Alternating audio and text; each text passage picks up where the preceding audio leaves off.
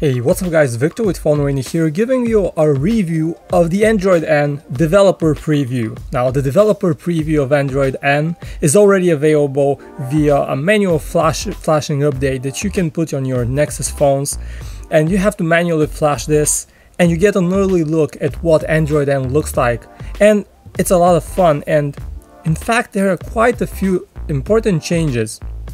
Now, Android N will be pushed to devices this summer according to Google, but this early build is already pretty stable, and here's what it looks like. First, we have the Android N new logo, and here is the Easter egg, of course the same Flappy Bird-like game that you can see in earlier versions of Android, but there are more important changes here, and the first one is the way Android N handles notifications. And you can see the notification toggle is changed, and if you go to the settings menu, you will see that there's also a new look to the settings with subheadings that are quite useful, showing you what Wi-Fi network you're connected to, whether your Bluetooth is enabled or disabled, and you can also search for various settings so you can quickly access them without having to scroll through longer lists.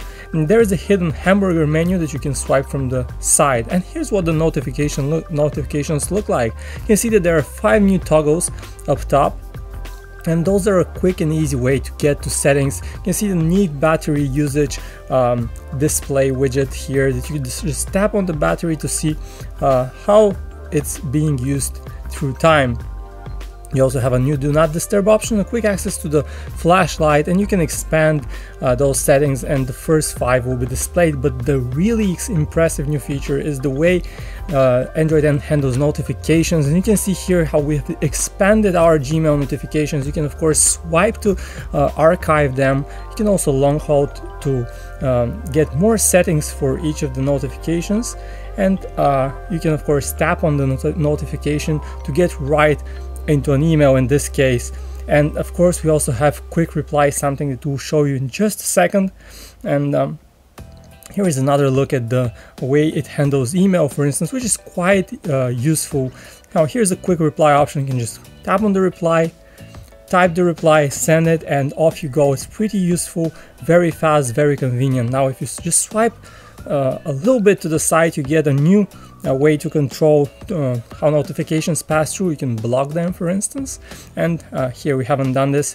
And the animations, you can also expand each individual notification, but all of this happens with very smooth, very good looking animations that really make the whole experience stand out, make it a lot more fluid, much more comfortable in daily use, and that's really a big change. And you can of course archive those emails as well and clear them all as before. Now when it comes to the app drawer, it's a vertically scrolling one, the same as we've seen on Android 6 Marshmallow.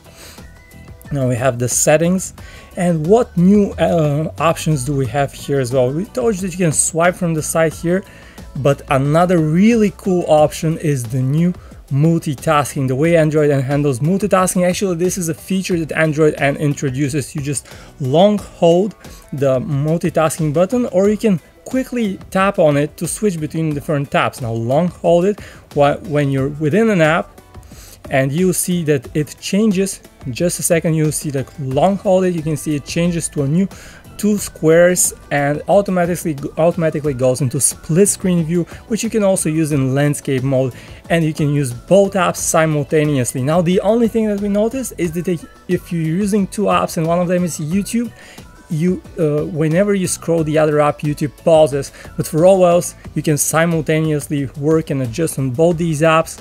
And unfortunately this is only split screen, so you cannot control this. You cannot make it 70% of the screen to go to one app, 30 to the other. It's just 50-50 always. But Google is said to be working on a more controllable way of handling notifications, multitasking, pardon me, on Android and for tablets. Now this is coming up. You also have the dual pressing on the lock key to go into the camera. The camera interface is the same, and we really wish that Google changed it a bit to make it more comfortable in daily use. No new features in the gallery. It's all the same convenient, good looking gallery that is fairly easy to use. Android N also introduces a couple of more advanced features like the ambient display that is now more customizable and the ability to custom calibrate the colors on your screen. But for those and more details, make sure to go to PhoneArena.com where we cover them in all detail. As always, if you like this video, hit the like button, subscribe to our channel. Thanks for watching.